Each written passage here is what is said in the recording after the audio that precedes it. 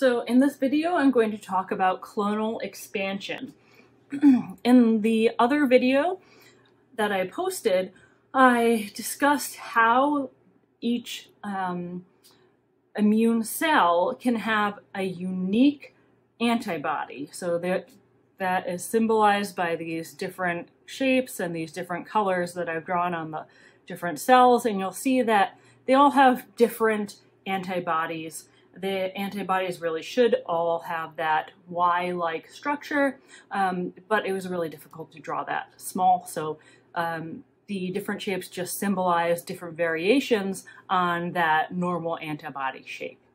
And the way that clonal expansion works is that the cell, or a cell, that has an antibody that can bind to whatever antigen is present is then going to multiply.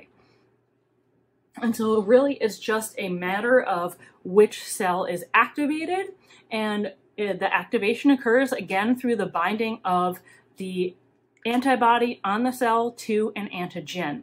So perhaps we get some pathogen, some bacteria, so it should be quite a bit smaller than our immune cell. Really, it should be smaller than this, but we'll just draw it that way. And it has this type of antigen. We'll say it's some glycoprotein or some protein on the surface of the bacterium. And here I just want to note that bacteria have many proteins and glycoproteins, which are a protein with a carbohydrate chain attached on their surface.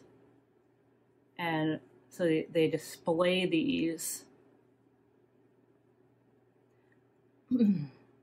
and really it's just that they exist on the surface of the bacteria or the virus or whatever it may be, and then the immune cell can bind to it. And so specifically these guys are B cells,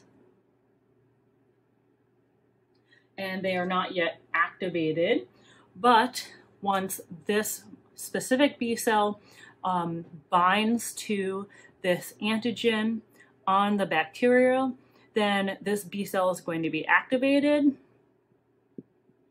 And so then, along with help from some other immune cells, including a T helper cell, which we're not going to talk too much about, but we'll just say that it releases some chemicals which influence this B cell, which is going to cause it to multiply through mitosis. And the really important thing about this is, we're not getting rid of these other B cells. We're only making more of this specific B cell,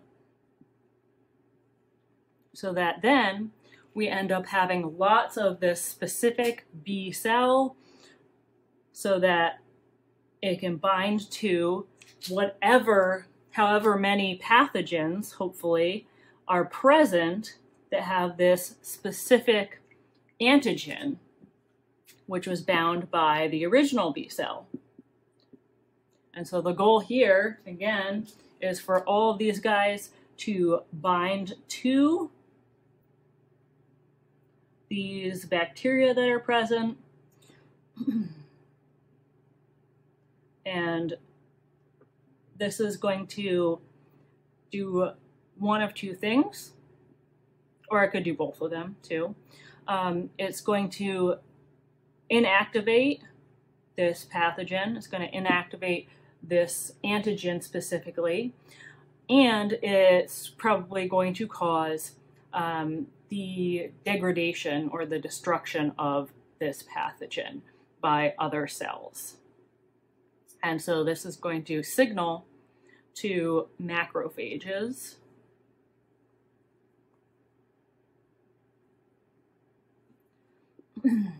It's going to see that this is bound, and it's going to see that this pathogen or this structure is a non-self cell, which just means that it does not display specific proteins which all of the cells in the body should have. And so it's going to engulf this and destroy it. So I forgot to mention that this is called clonal selection.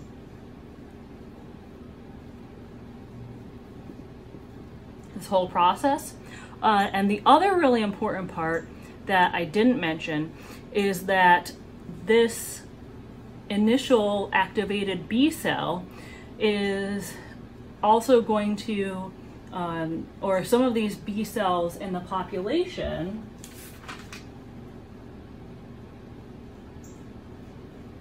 as this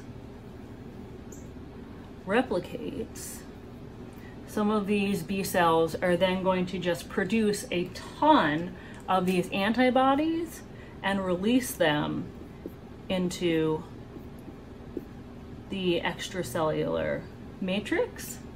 And when these come into contact with the pathogen and the antigen, even though there's no B cell present, these guys could still bind.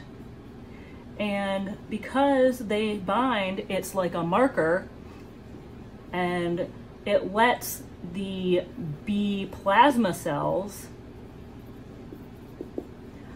know that it needs to destroy this.